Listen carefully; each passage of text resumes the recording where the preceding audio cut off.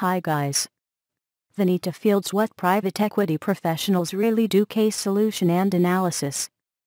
After the interview, nevertheless, Amatoba came to the grim awareness that in spite of all his preparations researching private equity companies, studying the types of offers they make, and examining the analytical tools utilized to carry out due diligence on business and make financial investment decisions, he did not have a complete grasp on the real everyday work private equity professionals carry out.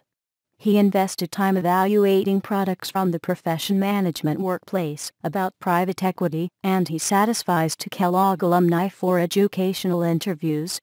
Thanks for watching this video.